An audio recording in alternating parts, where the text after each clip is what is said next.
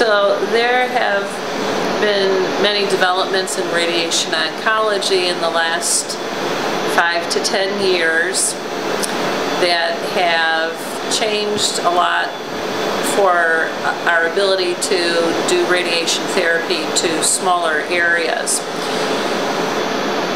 We had been sending patients to St. Louis for stereotactic irradiation, either with the gamma knife or with the cyber knife. We are a joint venture with St. Elizabeth's and Memorial Hospitals. We were able to convince them that we needed to purchase a machine to be able to facilitate stereotactic radiation. So 2 years ago we bought a Trubeam machine, which allows us to do stereotactic radiation in a much quicker form. We can do it in a 15-minute time frame.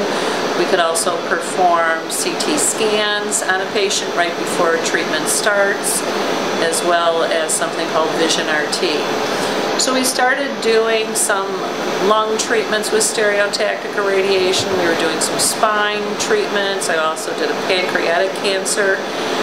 But one of the areas that I was dragging my heels on was stereotactic irradiation for the brain. And then Dr. Lee was kind enough to join us and take on that project.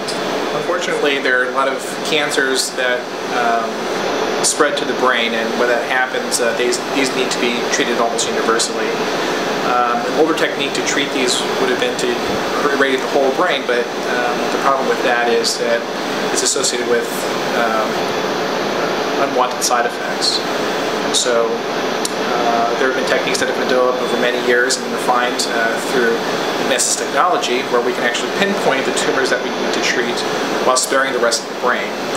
We use the procedure that Dr. Ledezinski referred to as something called stereotactic radiosurgery. The new Trubeam machine that we have here allows us to precisely aim at these tumors while sparing the normal brain. And we can do this very quickly, and we can do this non-invasively.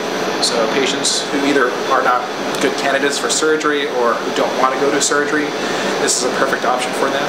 And we'd like to think that we offer top-notch service and ability to treat these cancers without having the difficulties that sometimes patients have in going across the river to St. Louis to have these tumors treated.